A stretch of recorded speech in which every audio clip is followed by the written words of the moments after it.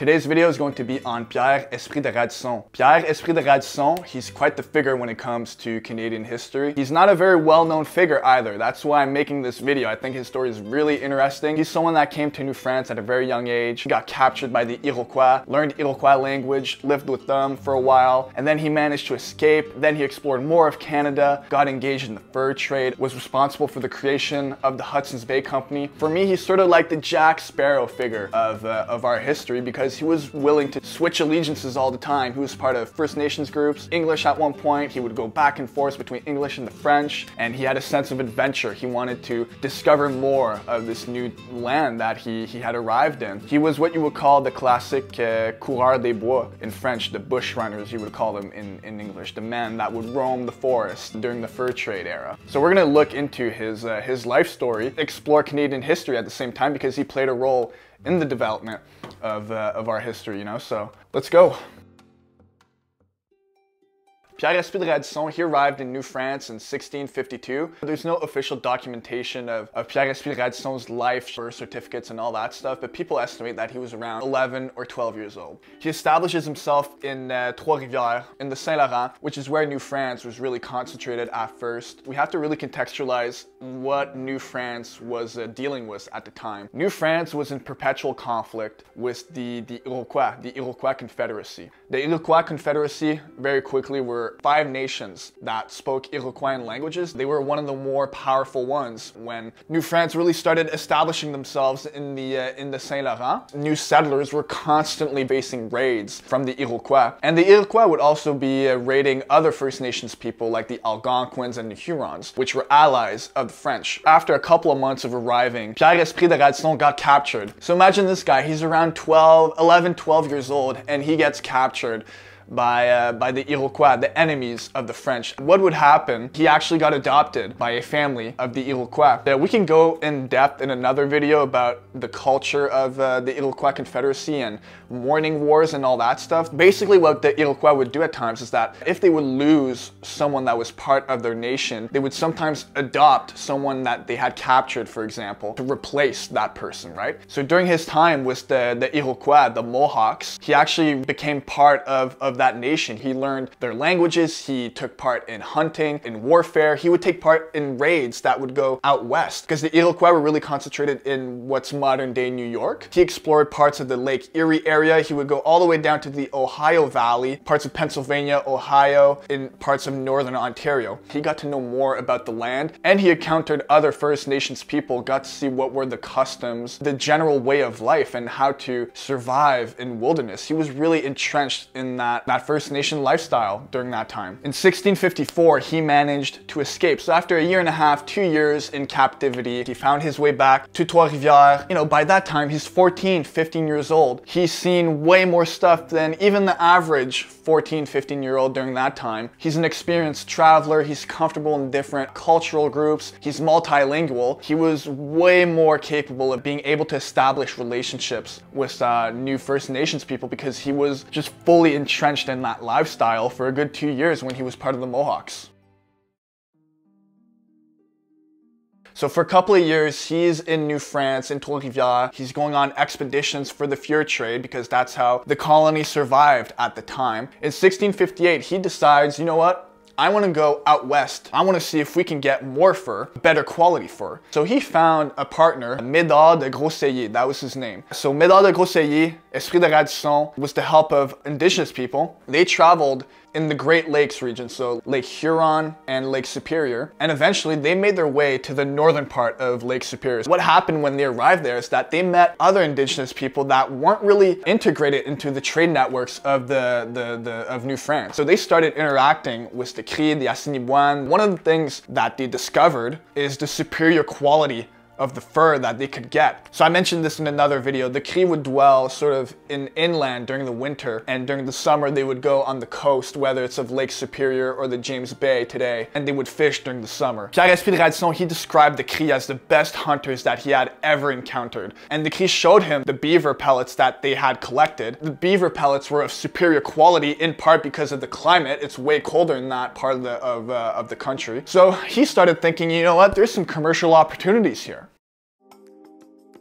what can happen if we're able to get our fur from here instead of in this region, the Saint Laurent, where we're constantly facing Iroquois raids, and the product we're going to be getting is even better. Plus, we're going to be able to provide our products that the Cris, the Assiniboines, the Sioux, the Ojibways don't even have yet, whether it's gunpowder, metal tools, rope, whatever. You know, they didn't have any of that. They weren't as integrated in the trade networks of the Saint Laurent or even the Dutch at the time, or the English. Something else that he thought about was what could possibly happen if we were able to have ships that could go into the Hudson's Bay. We could just build some forts here, have the indigenous people come up to the coast, trade furs with us. And by that time, you know, a couple of people had explored Hudson's Bay, like Henry Hudson. People had heard about it, they knew that it existed, but no one had really been able to establish like a permanent settlement there because the climate was just so harsh. Pierre-Esprit Radisson, he thought, what can happen if we're able to establish ourselves in that area? Him and Groseilliers made their way back to New France. The New France administration were actually not happy with them because to them, it wasn't good to have more furs on the market, because we have to understand at that time, New France had sort of a monopoly on the fur trade, because that's before the Hudson's Bay and all that stuff. New France were the only people that were able to provide fur to the European market. Think about it, if you're the New France administration, because New France was so poor, so isolated, basically blockaded by the Iroquois, what they wanted to do was artificially maintain the price of fur at a high cost, because that's how they would finance their operations and the survival of the only colony that France had at the time in North America. Supply and demand, you know, the lower supply that you have of something, the higher price that you can charge. So he came back to New France, they were not happy, they taxed the crap out of the furs that he brought back. He basically lost all his profits. So, you know, he's thinking, they're not gonna let me do my thing and make some money. Who can I go to that could finance this operation that I am thinking about? Radisson thought of, you know what, the English would be willing to finance my operations. He didn't really care about all this religious, political conflict. He wanted to make some money. Pierre de Radisson, along with his partner, Groseilliers, they went to England. They started talking to some people, some high-class businessmen, political elites too. They were talking to them about the potential that the Hudson's Bay had. You should finance my operations because you're gonna be able to bypass all of this conflict. Forget the French. They don't want to expand necessarily, and in fact they don't even let me. You provide me some ships, I'm gonna go into the Hudson's Bay, park myself in James Bay, I'm gonna establish the relationships with the Cris, the Assiniboines, because I know the customs, I know the languages, I'm gonna be able to establish a really strong trade network. I'm gonna get the furs that are gonna be of better quality, and then we're gonna ship them back into England, and you're gonna be able to sell them at a lower price because I'm gonna have more furs and they're of better quality. In the end, it was a win-win. That's ultimately how the Hudson's Bay Company got started. The Hudson's Bay Company was started by Pierre-Esprit Radisson, who wanted to bypass all of this French bureaucracy. He went to the English because he knew that they would finance his operations, this idea that he had about the fur trade. But here's what you need to remember. Hudson's Bay, a renowned English company, was started by a French guy, Pierre-Esprit Radisson. So this was in 1668 when Pierre-Esprit Radisson officially went into the Hudson's Bay, and up until 1673 the Hudson's Bay Company got their furs from the First Nations people and shipped them back all the way to England. In 1673 this changed in a way because Louis XIV came to power in France, and Louis XIV, for the people who don't know, he's the guy who said, I am the state, and he took the colonies that the French were trying to establish in the Americas a lot more seriously, and he was providing more funding, more people, more weapons. The French administration persuaded Pierre-Esprit Radisson to come back, bring back his allegiance to France by basically offering him a whole bunch of money. Pierre-Esprit Radisson, he thought personally that he was sort of getting ripped off during his Hudson's Bay operations. You know, he would get paid a fixed salary but had no stock option. Pierre-Esprit Radisson became the leader of La Compagnie du Nord, the Company of the North, they call it. You would translate that in English, which was basically a ripoff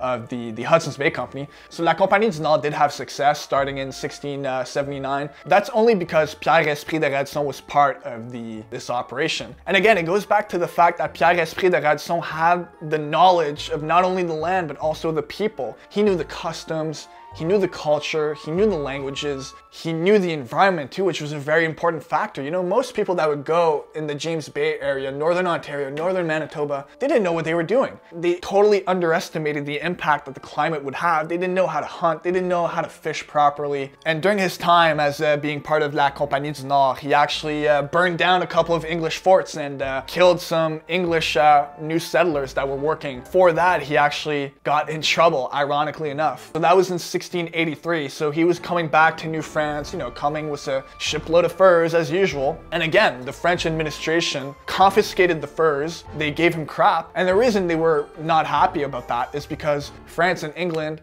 were in peace. Killing English people at the time was considered illegal.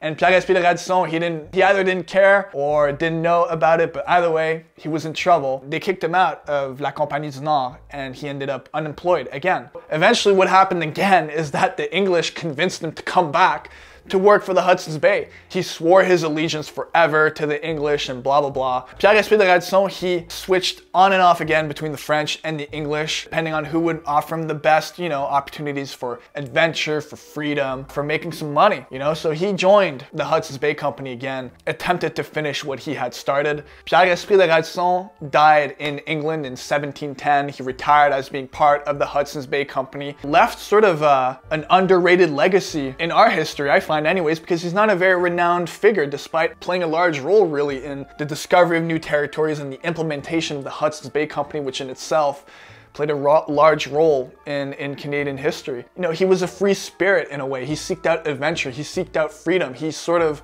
built bridges in a weird way, we could say, during a time of violence really between Indigenous people, French, and the English. But again, he didn't really care about, you know, political allegiances, religious allegiances. He grew up with Indigenous people learning their language. He grew up with the French. He did business with the English, but never fully trusted either of them. For me, that's why he's the Jack Sparrow of Canadian history, because he seeked out adventure. He wanted freedom, didn't want to be tied down by a central authority. He managed to sort of juggle his way between Indigenous people, the French, and the English that all sort of had conflicts between each other.